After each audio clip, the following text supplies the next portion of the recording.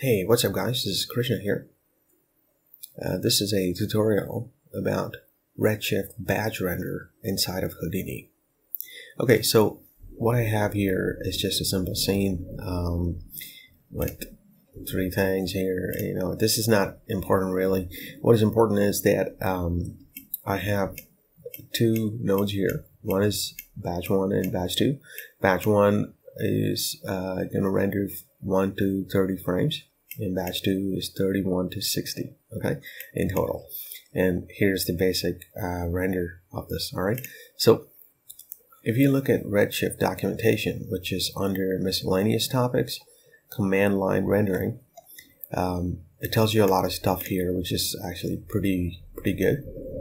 And obviously you should read this as well, okay? So one of the important things is this batch render is useful for multiple GPUs, or if you want to do maybe network rendering, because if you may have more than one Redshift license, and you have two computers or whatever, okay? So the first thing is to determine the GPUs you have and their device IDs. If you go into in Windows, anyway, I'm not sure about Mac, but in Windows, if you're going to see program data, Redshift, and right click on preferences.xml and open with Notepad, you'll get this. And this is the important part here. Where is it? All compute devices. Okay. Here, I currently have RTX 2080 with max Q at position 0 or value 0. And 1080 Ti at value 1. Okay, so that's important. All right, so that's how you determine what device IDs for your corresponding GPUs are. Okay, so once you've figured that out, I'm going to take you to here. So this is a Batchrender.cmd file I created.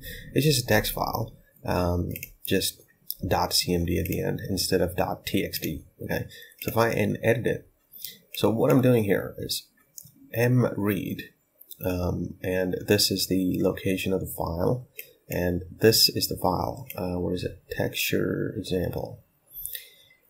Yeah, there it is. Texture _ example.hiplc is, I'm just reading that, and then I'm saying redshift _ set GPU -s 1 1, and this is important. 1 and 1 represents use GPU 1 and use GPU 2. And then I'm saying render space minus capital V or uppercase V / out batch 1, and that refers to this node here. Okay, so that's all you need to do. Now, for example, if you set this to 0 0, what will happen is, let me just open up. Let me open up this.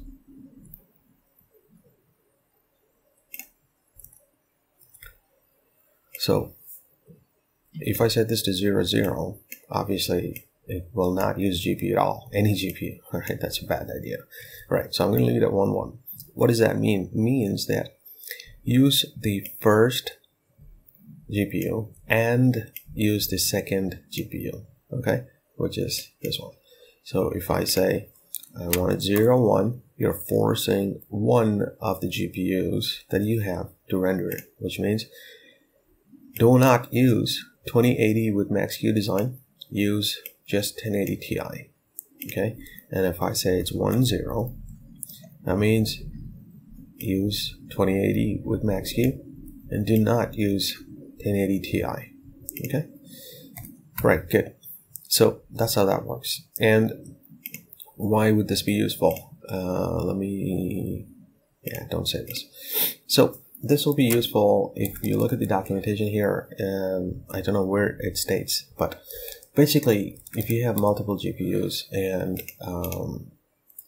generally it will detect it automatically. And for example, if I click render here, you will see that let me actually plug in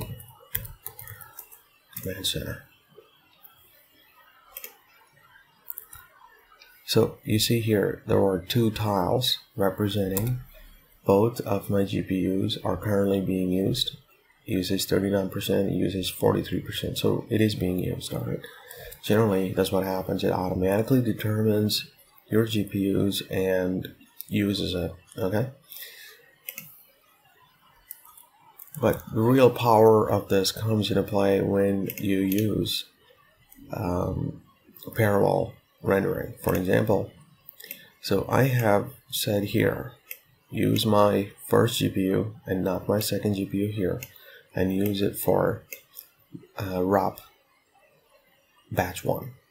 And then on here, this one, in command 3_2, I'm saying, well, use the second GPU, but this time for batch 2.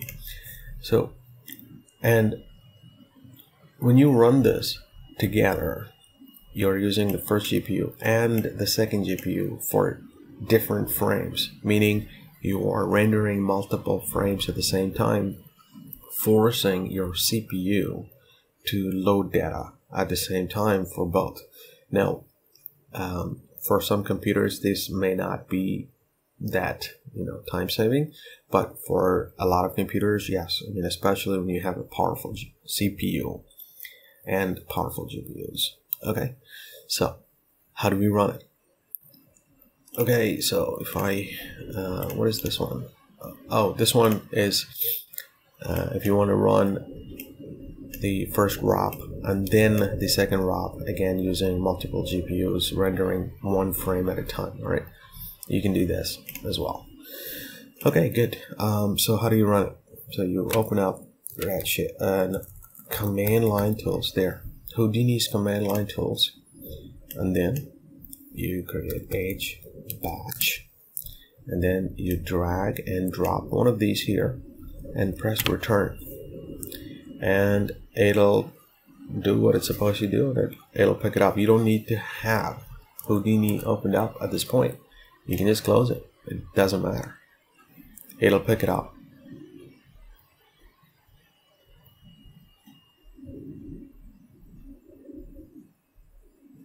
Right, so I want to show you here. Where is it? Come on. Ah. There. Available CUDA devices and selected CUDA devices. And you want to make sure that this is correct.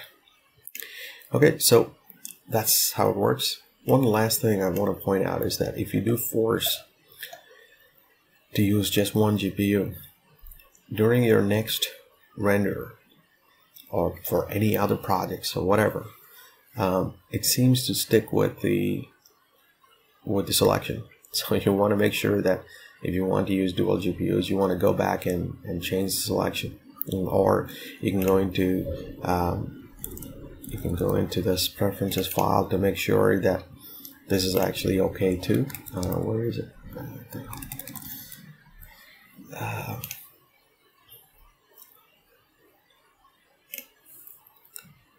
Like where it says selected CUDA devices, you want to make sure that it has both of your GPUs. All right. So right now it's rendering away, as you can see, and I can, where is it? I think it's in here, there. So this is 23rd of February at 6:30 in the morning. There you go. It's rendering away at the moment.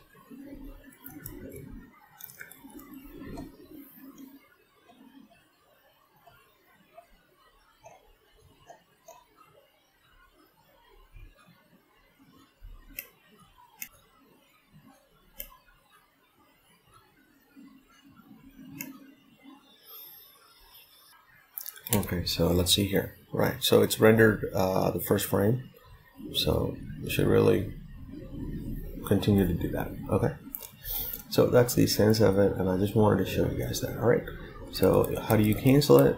You can just press, I think you can just press escape here. Come on. Or close it, maybe. Okay, there you go. It's done it. It'll just free up everything.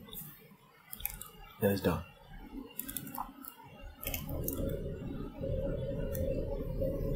Okay, so that is the end of the tutorial. I hope this helps you guys.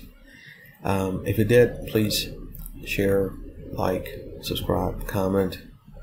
Please consider looking at my Gumroad page as well, where I have several files here which you may be interested in. If you do purchase them, please consider leaving a rating for those files. I'd really appreciate it. Thank you very much for your support, and have a great day.